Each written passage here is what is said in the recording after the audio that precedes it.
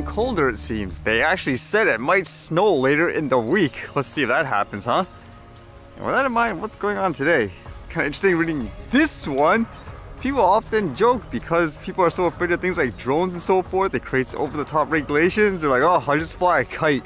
So how about this one, where apparently the police are using drones to find people flying, I guess, kites illegally with like certain strings? This one says, police bring out drone against lethal plastic string. You have to wonder if this is a parody article of sort, but apparently it's true. It says, with plastic string used for flying kites despite a ban, playing havoc with the lives of several residents, including a 4-year-old boy who received more than 100 stitches on his face.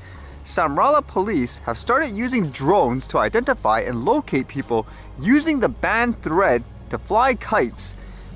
Officials said with Basant Panchami just a few days away, a lot of people fly kites, and there are those who use plastic string, also known as Chinese door, to gain an upper hand in kite fights.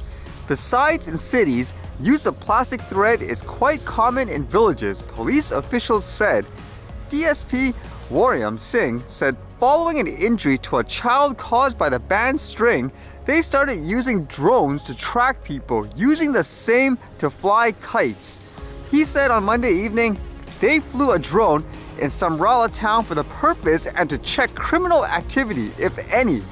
The officer said even as they have tried to ensure that plastic string is not sold in Samrala, some people might bring it from Ludhiana or other neighboring cities. He said during videography, police found 2 to 3 persons flying kites, and on checking it, was seen that they were using regular string instead of banned stuff.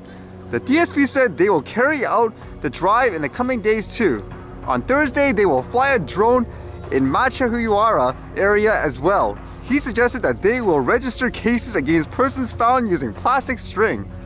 Okay, this is crazy. This almost sounds like a drug bust or something like that. Imagine that. Police officers flying around the area, scanning kites to see whether or not they're using illegal thread of sort.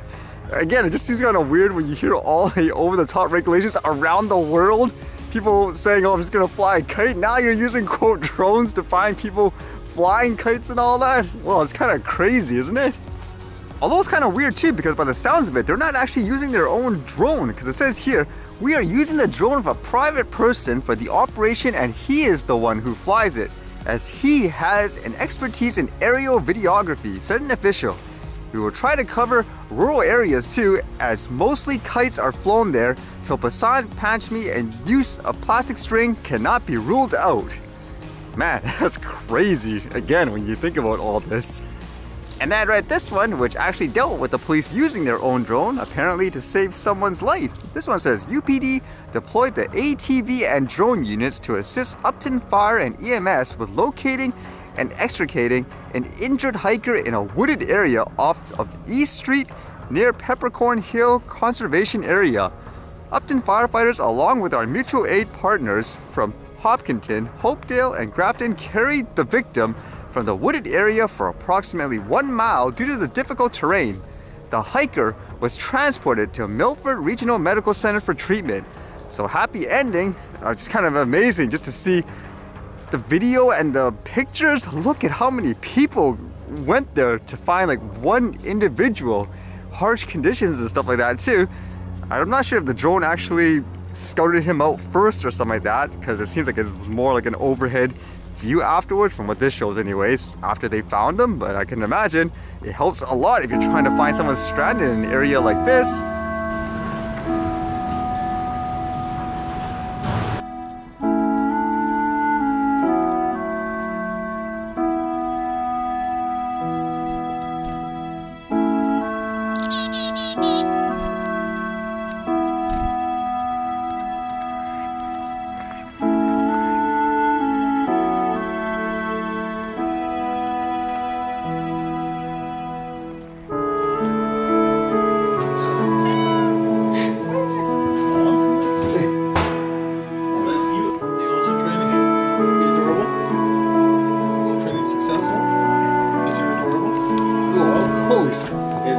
Yeah, he's picking up everywhere you've gone right now. He's sniffing you. He's like you're an interesting man of adventures.